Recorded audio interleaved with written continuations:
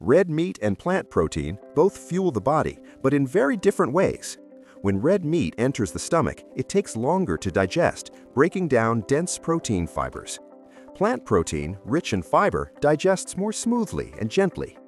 Inside the intestines, red meat delivers iron, vitamin B12, and amino acids into the bloodstream. Plant protein releases amino acids with fiber and antioxidants, supporting steady absorption.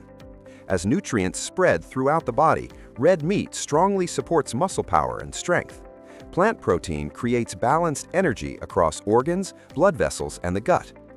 In the brain, red meat supports focus through iron and vitamin B12. Plant protein helps protect brain cells with antioxidants. For muscles, red meat builds size faster. Plant protein builds lean muscle steadily and sustainably. Fiber-rich plant protein improves gut health by feeding good bacteria. Too much red meat may slow digestion and increase irritation. Excess red meat can raise cholesterol, while plant protein helps stabilize blood sugar. The key isn't choosing one, it's balance. Smart protein choices keep your body strong. Subscribe for daily health facts.